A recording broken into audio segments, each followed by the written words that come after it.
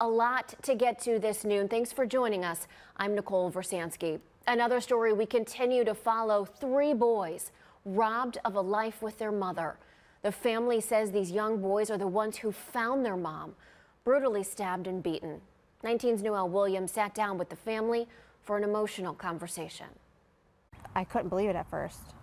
When my mom called me, I was just like shocked, and I started crying and kind of hyperventilating, like, is this even real? Jessica Rukavina says she's still having a hard time believing her fun, full-of-life cousin, Christy Fishbach, is gone. Rukavina tells me the 33-year-old's 12 and 8-year-old sons found her in her Cleveland home, fighting for her life. She was stabbed 14 times. She was beaten in her head. According to this GoFundMe, the mother of 3 was rushed to Metro Health, where she was declared brain dead.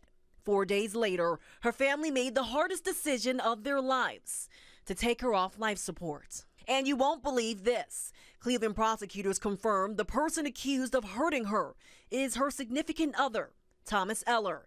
He's charged with felonious assault. Was there ever any red flags when it came to him, or worry that he could put your cousin in danger?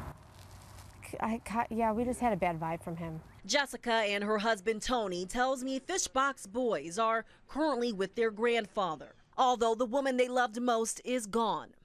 She continues to watch down on her boys. Even though the storm isn't over, may never be over, but we will be dancing and smiling in the pouring rain for Christy, because, you know, that's how strong she was. That's what she would do. In Cleveland, Noelle Williams, 19 News.